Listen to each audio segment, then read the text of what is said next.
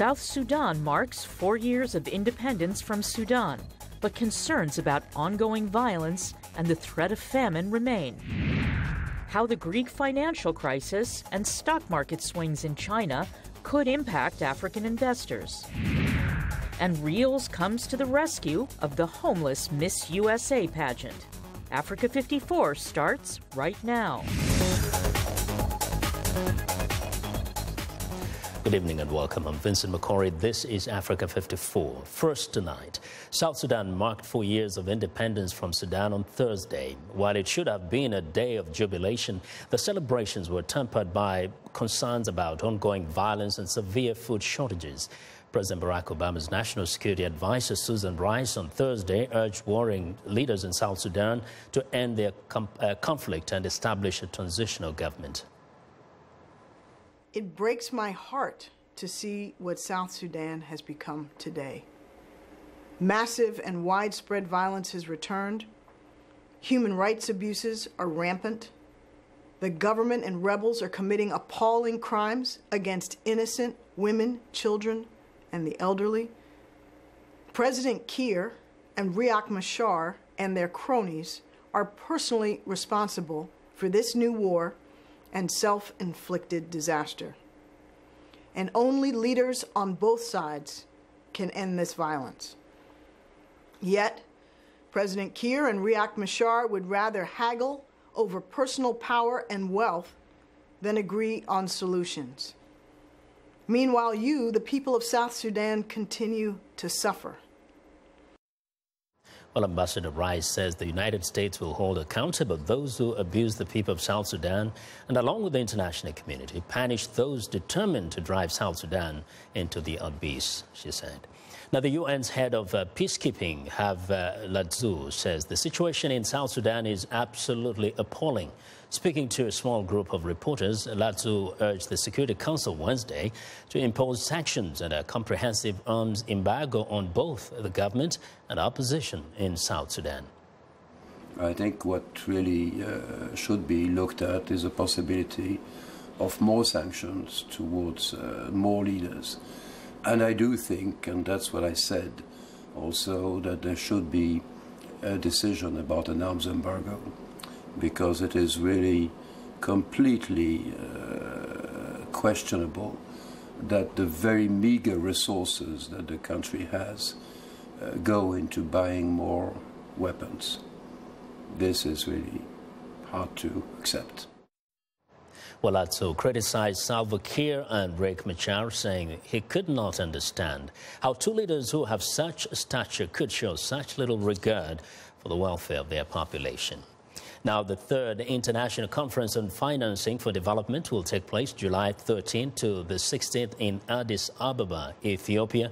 Stakeholders will discuss how to secure funding for sustainable development goals expected to be adopted by the United Nations in September.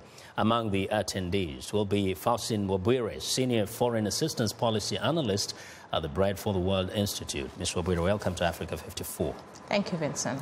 Now, we have mentioned that a little bit, but just give us a sense of the objective of this conference in Addis Ababa.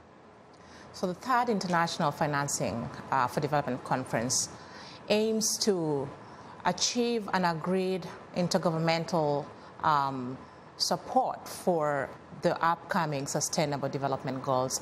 It's essentially about determining how to finance the next global development agenda starting this year until 2030.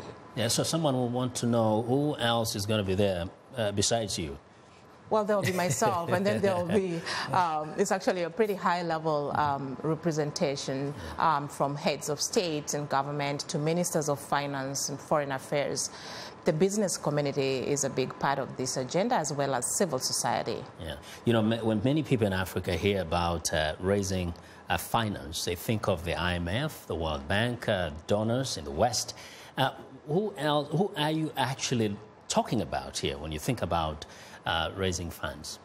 So what's interesting about the point of development that we are at right now is shifting away from externally driven resources for development purposes to include domestically raised revenues, to include private financial flows, which, by the way, constitute a big part of the development budget today.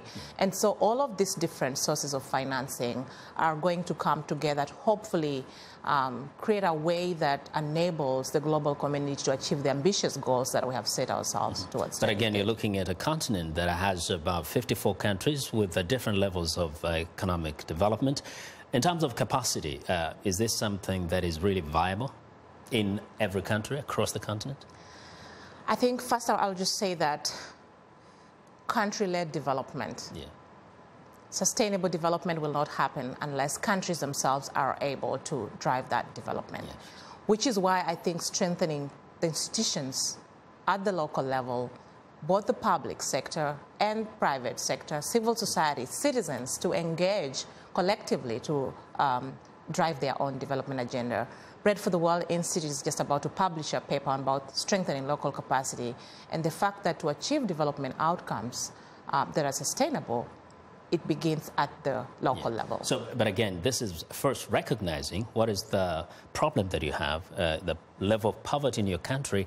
What is the potential you have to deal with that poverty locally, and what are the resources you possess? So do you get the sense that those policymakers, those individual nations, are kind of getting a grip on this issue, making that assessment and kind of determining to use their own resources to do that? Or is this what you want to persuade them to do? Actually, there's already a lot of momentum on that, at least from the continent. I know there's the Common African Position, which exactly speaks on that. The recognition that there is big opportunity for African countries to strengthen their own institutions so that they can better generate their revenues, in addition to support that they will need from development partners. And the Common African Position actually stipulates that the role of official development assistance, which, by the way, many countries still need, the role of the private sector, and then philanthropies. There's a lot of resources there, but I don't think that they're being channeled or harnessed to the level that they should be. Very quickly, where are we today in terms of fighting poverty? There is that goal of 2030, eliminating poverty. How realistic? You know, from the progress that we've seen over the last 15 years with the Millennium Development Goals, goal setting clearly shows that it pays. The world has been able to track some of these goals. The goal of reducing poverty in half was actually achieved in 2010. That's 10 years ahead of its target of the year 2015. The hunger goal has made tremendous progress. It's complicated, but it's within reach, which is why the new set of goals, the Sustainable Development Goals, then gives us the opportunity to finish the unfinished agenda of the MDGs, if you will. Very quickly, are there like very short-term assessment of how quickly or how far are we in achieving those goals? So different countries have performed different, as you can imagine. The capacities that you talked about present a mixed picture. Some countries are far along on other goals than others are.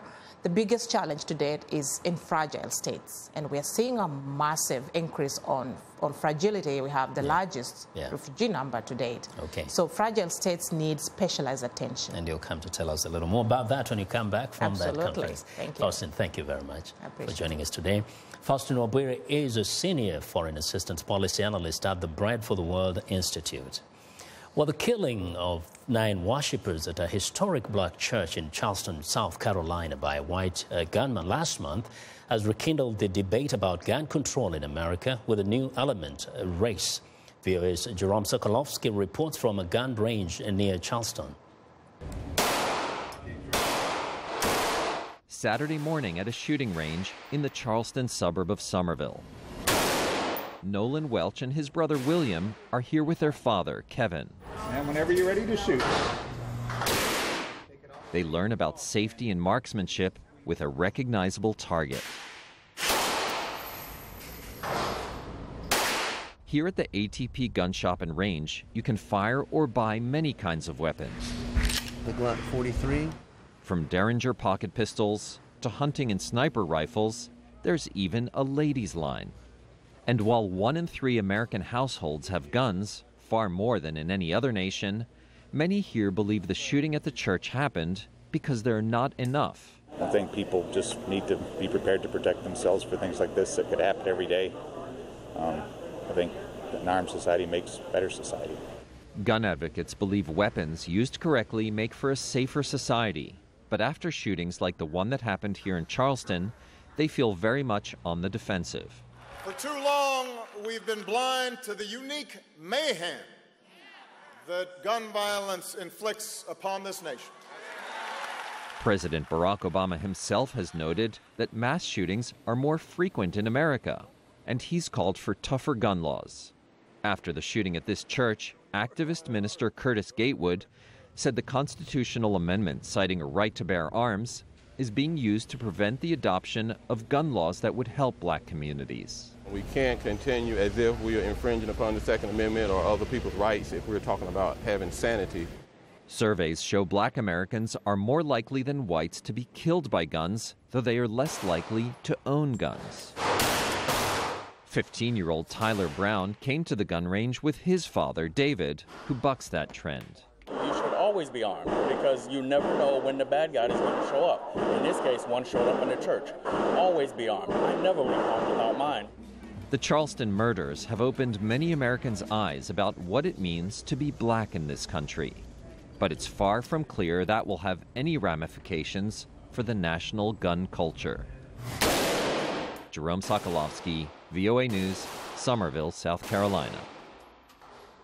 We want to know what you think about Africa 54 and the stories we covered. Join the conversation on Facebook. The address is Africa 54 and check out our headlines 24/7 on voaafrica.com. Find me on Twitter at VOA Vince Makori. Coming up, a closer look at the United Nations push to combat poverty. Stay with us.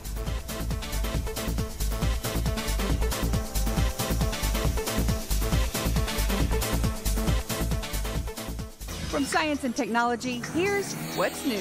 What's New is a prototype of a material that reacts to water.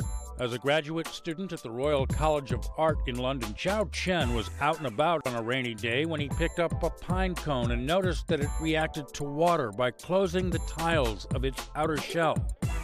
Chao went to the lab and created a laminate that mimics the pine cone. He built a shelter covered with tiles made of this material that opens up on sunny days and closes when it rains. Another use, covering a building with this material which reacts to rain, exposing a different facade underneath. And how about this? Planting a strip of this material in the pots of your houseplant so that when it senses dry soil, it turns color. Chao says a lot more testing needs to be done, but hopefully soon it shall be known the worldly value of the common pine cone. For VOA's What's New, I'm Todd Grossans. Wherever you are, Voice of America is on air, reaching more than 130 million weekly, worldwide, in more than 40 languages. Online, social media, and breaking news from around the world. On the go, dozens of new features on popular platforms with new apps and trending topics. Voice of America, on air, online, on the go.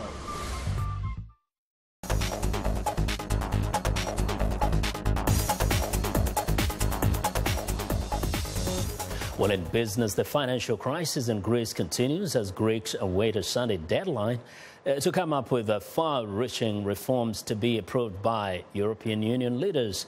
Well, meanwhile, China's stocks fall and rise again. So what could all this mean for African investors? For some perspectives, business reporter Alexios Christoforos sat down with Larry Seroma of Nile Capital Management. Larry, Greece is teetering on the brink of financial collapse. China is in a bear stock market right now. Do you see these as buying opportunities for African investors, and how is this shaping your investment decisions? We always like to invest where most people are fearful. So events in Greece have the effect of lowering the euro, and that has an impact on many African economies. So I invest in China. The stock market sell-off has an impact with regard to China-Africa trade, and that has an impact in terms of lowering stock prices for many stocks in Africa. Do you think that China's stock market sell-off poses more of a threat to Africa than Greece does right now? China is a larger economy than Greece, and China is a large trading partner compared to Greece. So the events in China have a meaningful impact in Africa. In addition to that, China has made a long-term commitment to invest in Africa. So as a result, China is a much more trading partner now than Greece would be, or Europe in general. The sell-off in China has had a ripple effect through the commodities market, specifically oil and copper. Do you see these as good plays right now in this environment? Commodities have been challenged for a very long period of time. 5 years mainly for the industrial metals. Oil and gas has pretty much collapsed over the last 1 year. What we do find is most of commodity stocks are looking cheap from a valuation standpoint. So to the extent that there's a long-term story with regard to natural resources, commodity stocks are looking very interesting at these levels. Now, moving to Africa now, Nigeria's president has yet to make good on his promise to devalue the currency there. What does this mean for foreign investment coming into Nigeria? Yes, so in one way, the good political transition between one government to another is a good catalyst to invest in Nigeria. But the fact that the government or Buhari has not formed a cabinet or had any meaningful policy with regard to the economy, where it means devaluing the dollar, what that means is a lot of investors like us are really on hold and waiting to see what the policy is and how much they are going to devalue the naira. The naira will have to be devalued, but we're all waiting to see how much that devaluation will be. Right. Right now, where do you see the greatest growth opportunities within Africa? So from a growth standpoint, East Africa is interesting at these levels for a number of reasons. They tend to be oil importers, so the collapse in oil prices is a major catalyst for most of oil importing economies. But they have also had some good political transitions, so that's positive as well. Nigeria is always interesting. It's the largest economy. They've just gone through a good political transition. If Buhari delivers on the fight on corruption, if Buhari delivers on economic policy, it's really an economic engine for Africa. So it's interesting in that respect. And what about how you consider African markets on a whole? They've for a long time been considered frontier markets. Do you think that they or some of them have graduated to emerging markets, and why? There's a good case to really make the case that some markets are going to transition into emerging markets. Maybe not yet. The main reason has been liquidity. In most of these economies, the liquidity is much lower relative to emerging markets. But as they continue to grow and as they continue to be more transparent, yes, we are hoping to see more African markets transition to emerging markets. And what can or should African markets be doing to attract more foreign capital? The number one thing is transparency. They need to be more transparent. They need to be better with regulating their markets. And above all, they need to reduce the regulations with regard to taxes and with regard to allowing foreign investments into their economies. So I think those are the three key ones I would point out. And at Nile Capital Management, what are you investing in right now? So what we really do like is consumer-related names.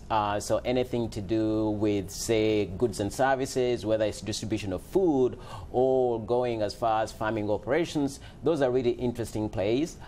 We also like a lot of the financial services stock, mainly in the insurance sector.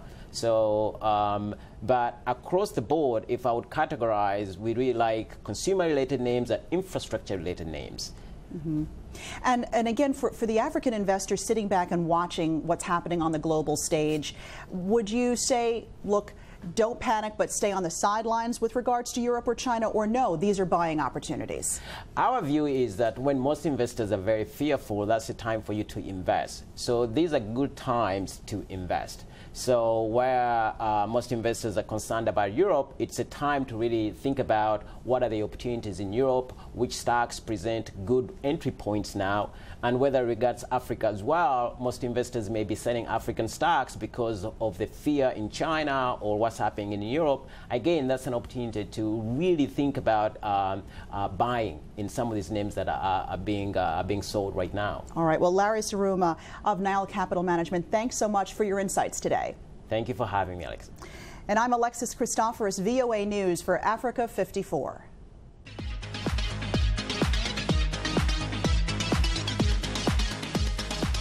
Well, joining us now is Africa 54 health correspondent Lino Mudu. What do you have for us today, Lino? Hello, Vincent. While the first trial of an oral cholera vaccine was successful and could speed up global efforts against the disease, the trial took place in Bangladesh, where cholera is endemic, and nearly 270,000 people participated in the trial. The vaccine, Shanghol, was given as part of routine health services to both adults and children and was found to protect against severe cases of cholera. The study shows that even with moderate vaccination coverage, cases of severe life-threatening cholera were reduced by nearly 40% among those vaccinated, which included children aged 5 and under. The report was published recently in the medical journal, The Lancet. And a new report says 1 in 3 people, or 2.4 billion people, are still without sanitation facilities. The Joint Monitoring Program report, Progress on Sanitation and Drinking Water 2015 Update and MDG Assessment, says access to improved drinking water sources has been a major achievement for countries and the international community. 91% of the global population now have improved drinking water since 1990, and the number is still growing. The report published by the World Health Organization and UNICEF says worldwide, only 68% of the world's population uses an improved sanitation facility, 9% below the MDG target of 77%. Now, the United Nations says despite progress made on the Millennium Development Goals, well, hundreds of millions more people are still poor and suffer from hunger. In a report analyzing 8 development goals set out in the Millennium Declaration in 2000, the United Nations says the number of people living in extreme poverty has more than halved from 1.9 billion in 1990 to 836 million. The report confirms that the global efforts to achieve the goals have saved millions of lives and improved conditions for millions more around the world. The MDGs helped to lift more than 1 billion people out of extreme poverty and make major inroads against hunger. They have enabled more than 2.6 billion people to gain access to an improved drinking water source and more girls to attend school than ever before. The number of children dying before their 5th birthday has fallen by more than half since 1990. But despite the gains, 16,000 children still die each day, mostly from preventable causes. And progress has been uneven across regions and countries. Progress has not reached everyone. Too many people have been left behind, particularly the poorest and those disadvantaged because of their sex, age, disability, ethnicity, or geographic location. Too many women and children continue to die during pregnancy or from childbirth-related complications. And too many people lack adequate sanitation facilities, especially in rural areas. WHO and UNICEF warn lack of progress on sanitation threatens to undermine the child's survival and health benefits from gains in access to safe drinking water. 1 in 3 people are still without sanitation. With regards to HIV/AIDS, sub-Saharan Africa remains the region most severely affected by the HIV epidemic. There were 1.5 million new infections in 2013. Almost half of them occurred in just 3 countries, Nigeria, South Africa, and Uganda. World leaders are due to adopt a set of new development objectives known as the Sustainable Development Goals, SDGs, at the UN summit in September. The new goals aim to eradicate extreme poverty by the year 2030. And that's our Africa Health Report for today. Back to you, Vincent. Well, thank you very much for joining us today, Lino. Be sure to watch for Lino Mudu every Tuesday and Thursday for the latest health news in Africa, right here on Africa 54. It's time now for a short break. Still to come on Africa 54. The Miss USA pageant gets a new home. We'll be right back.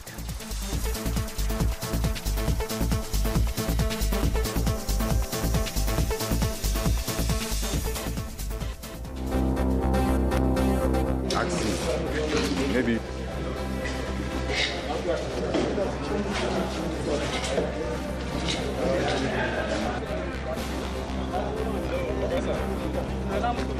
Yeah. 88th meeting of the Security Council was... At this present moment, I haven't been up there for several weeks.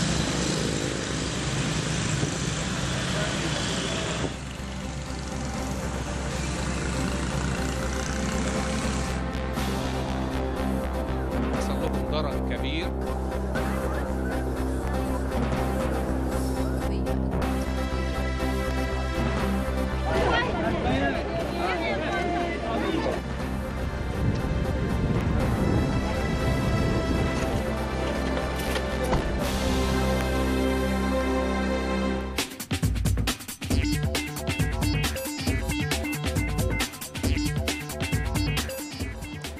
Welcome back to Africa 54. Here's what's trending. The Miss USA pageant left without a TV home following blowback against co-owner Donald Trump over his comments on Mexican immigrants has been rescued by the Real Channel. Trump's presidential campaign announcement contained his assertion that some Mexican immigrants to the United States bring drugs and crime, and some are rapists. The pageant will have to scramble after mass exodus of performers, hosts and judges who cited opposition to Trump's views as the reason. The Miss USA pageant will be televised July the 12th.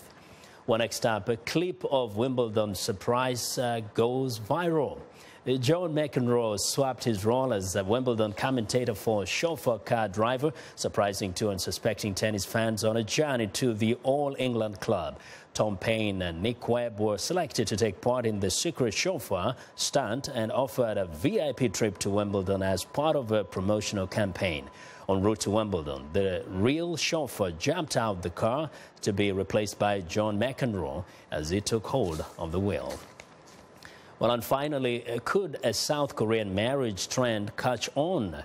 With average wedding expenditures last year at nearly $64,000, more couples are opting for smaller functions as the economy slows, the age at marriage rises, and parents nearing retirement have less money to splurge. South Korean weddings are typically a show of status with hundreds of guests and expensive gifts. Huge marriage expenses prompt many more young people to delay marriage and consequently children, worsening one of the world's lowest birth rates in a population that is aging the fastest in the industrialized world. Now, the small wedding trend also brings relief for parents, as South Koreans in their 50s and 60s are the most heavily indebted in a country whose household debt ranks among the world's highest.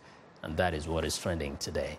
And that's our show for today. Be sure to watch Africa 54 on our website at voaafrica.com. For more news, tune in to VOA's evening radio show, Africa News Tonight at 1800 UTC. And in the mornings today, Break Africa between 0300 and 0600 UTC, Monday through Friday. Thanks a lot for watching. From all of us in Washington, have a good night.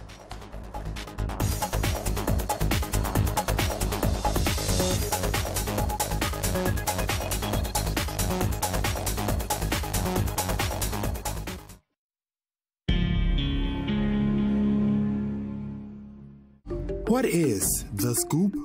It's real talk, real issues, the real Africa. That's The Scoop with Salim Amin. Meet the latest game changers in Africa. Learn who inspires and leads, entrepreneurs and trailblazers, and people making a difference in Africans' lives. Monday through Friday on VOA. Find your time zone and get The Scoop.